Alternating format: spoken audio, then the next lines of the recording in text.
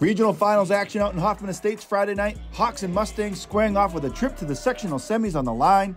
Midway through the first, DJ Wallace with the swat leads to this sweet floater by Mike Vukovic. 8-5 Hawks at that juncture. Later in the stanza, Rolling Meadows trailing by 4 until Orlando Thomas gets the wild shot to fall for 2.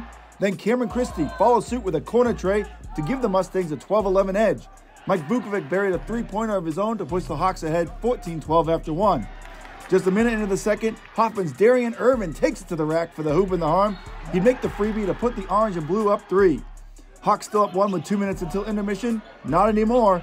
Thomas with a corner 3-ball, and the Mustangs led 25-22 at the break.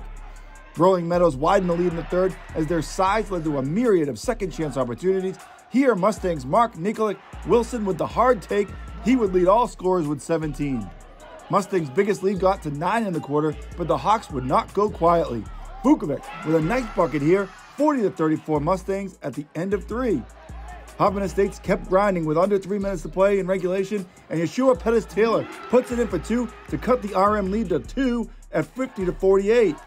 55-53 Meadows now with 38 ticks left, and Christie puts the team on his shoulders, the spin in the lane, and gets the bounce to put his team up 4.